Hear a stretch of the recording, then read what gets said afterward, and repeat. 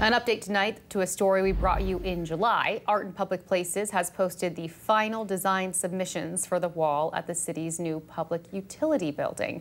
2 weeks ago, Art in Public Places gave the two finalists a chance to submit different concepts after one of the submissions was compared to the southern border wall. Now you can give your feedback on which of the two designs, which you see on your screen, should be featured on the new utility campus. We have a link posted on our website for you as well.